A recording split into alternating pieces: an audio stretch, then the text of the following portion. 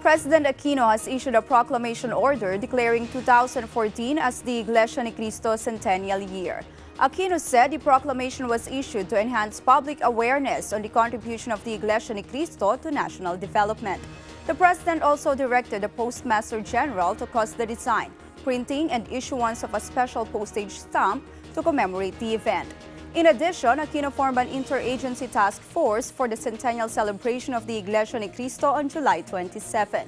In a memorandum, the president officially formed Task Force Centenario to take charge of government actions and responses in relation to the 100th anniversary celebrations of the Iglesia Ni Cristo in the country. The task force will ensure peace and order as well as the safety of participants, prepare an effective traffic management plan, and ensure smooth coordination among public and private sectors during the event.